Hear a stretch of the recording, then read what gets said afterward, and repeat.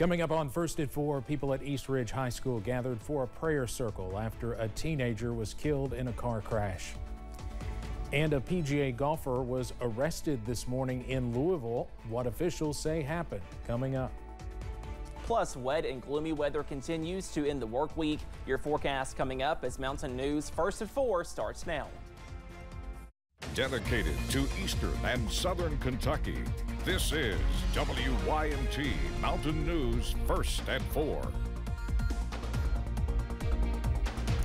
Good afternoon, I'm Steve Hensley. First at 4, a car crash in Elkhorn City yesterday killed one teenager and left her community in shock. WYMT's Buddy Forbes was there as the community gathered to remember the student.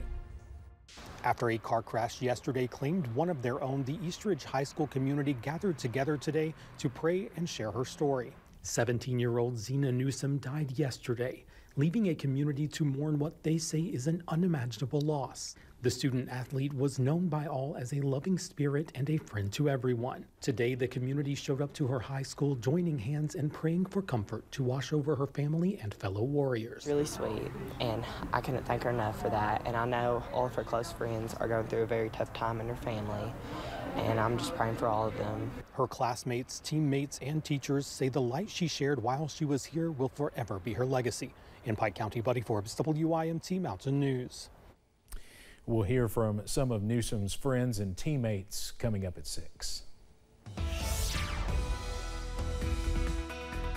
We are tracking some gloomy weather to close out the work week on this Friday, but some better weather is not too far away. For now, though, on First Alert Pinpoint Doppler, tracking some more widespread showers on this Friday afternoon. Let's zoom into the Cumberland Valley. Some light to moderate showers now for parts of Whitley County, close to I-75, also close to Williamsburg, and a few more heavier downpours not too far away from Somerset over in Pulaski County at this hour. Some more light showers in the Big Sandy Valley from Floyd County pushing into Martin, also Pike counties, and for Buchanan, Dickinson, Mingo, and Logan counties over in West Virginia at this hour. And more light showers to a few sprinkles close to the Mountain Parkway from Stanton, pushing close to Campton for Wolfe County, also close to Beattyville and Salyersville over in Magoffin County at this hour. Most of us in the upper 60s to lower 70s, up to 69 for London, also Jackson, up to 68 for Pikeville, 70 for Manchester and Harlan at this hour. Now we are tracking some more hit or miss showers to go into this evening, also some dense fog to wake up and kick off your weekend. And speaking of your weekend, a few more showers tomorrow, but we are trending drier and warmer by Sunday, Monday, Tuesday. Those details coming up in just a few minutes. Steve? All right, Cameron, thank you. 3 people are in trouble after police say they engaged in several schemes to smuggle drugs into an Eastern Kentucky jail. The Lee County Sheriff says problems first started in February.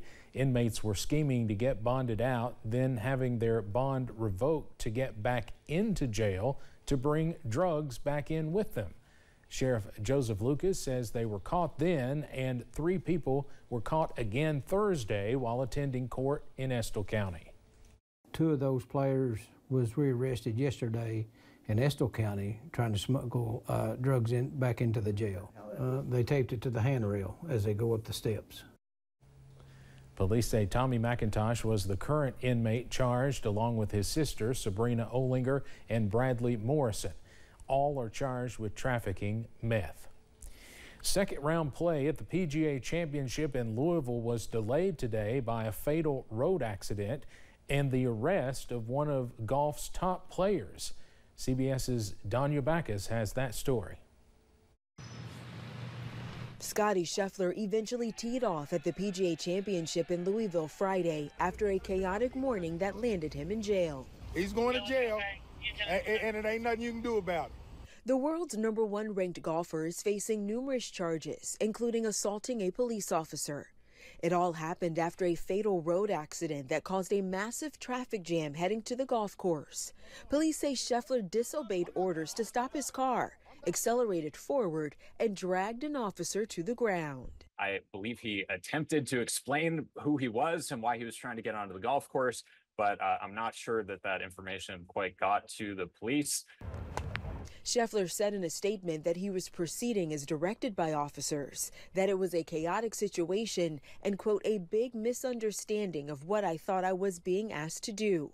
I never intended to disregard any of the instructions. The 27-year-old golfer has hired a local attorney.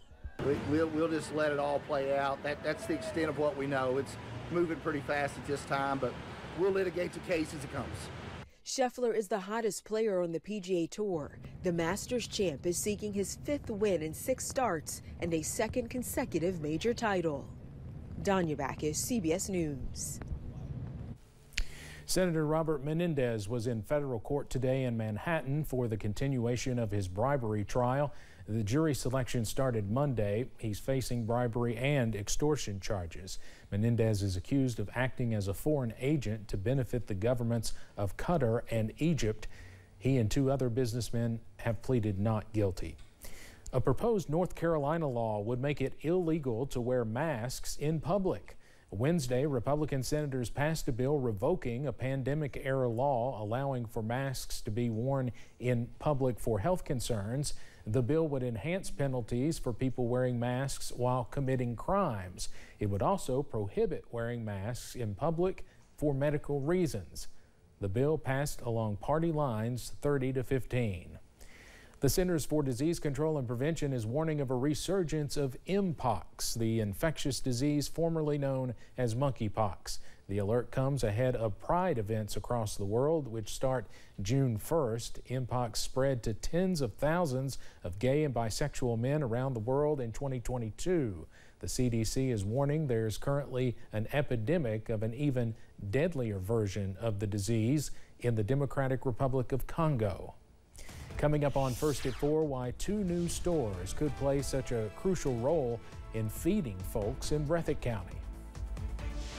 Plus, we are tracking some more rain chances to start the weekend, but drier and warmer weather is not far away. Stay with us, your forecast coming up.